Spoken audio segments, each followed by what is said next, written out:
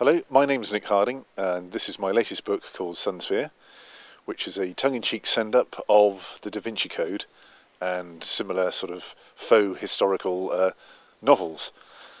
It's essentially I was inspired a little bit by Tristram Shandy and Umberto Eco's Foucault's Pendulum. Very much tongue-in-cheek, and it involves a grand conspiracy that centres on the Hellfire Club and Venice. The main protagonists end up on a quest on a quest to discover 3 keys that may unlock the secret that's hidden in the gold sphere that sits atop the Dogana de Mari in Venice on the Grand Canal. From that point, I based a grand conspiracy theory that spans the centuries, involving a grand secret society called the Ordines, of which there are only ever 3, so there can be no hung decision between the controllers of the secret society. And they are directly opposed to the Roman Catholic Church, who spent the last millennia, if not longer, trying to destroy them. And of course this has forced the Ordines underground. And essentially the Ordines have been controlling history for the last 1700 years or so. And they were set up by 3 Roman senators who were concerned about the new religion that was sweeping through the Roman Empire, and decided they wanted to keep the old gods safe from this new religion called Christianity. And what they did was they decided that they were going to create this order that would protect the old ways of looking at the world. But then as time progressed, the old gods obviously disappeared, and they turned more to reason and the Enlightenment. And what I'm suggesting in this book is they were behind the Renaissance and the Enlightenment, and set themselves up against the Roman Catholic Church for all that entire period. And of course the Church, of course, have not wanted this or liked it, and spent their time attacking the Ordines. And there's essentially this secret war going on in the background. I wanted to sort of take the sort of gentle knock at the likes of the Da Vinci Code.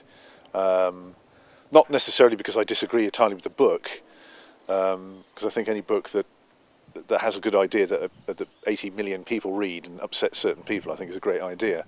What I was really interested in tackling was the idea that there's history and then there's alternative history, and that historians have spent their time researching and learning about real history to a certain extent, separating the wheat from the chaff. And it seems to me that more people are interested in the chaff than they are the wheat, as it were.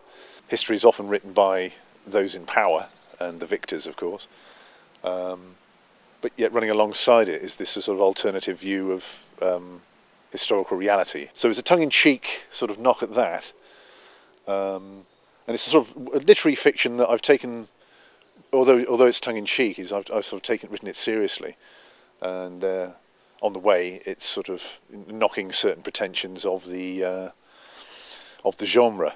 Yeah, essentially, although there's a humorous element to it, I could have written the thing sort of, as a knockabout farce, but I didn't. I decided to create it as a standalone work of fiction. Essentially, it's a book that can be read on many levels. There's a serious content in it. I've sort of taken genuine historical facts and woven the grand conspiracies. In fact, I've taken my favourite conspiracy theories and sort of woven them into the story.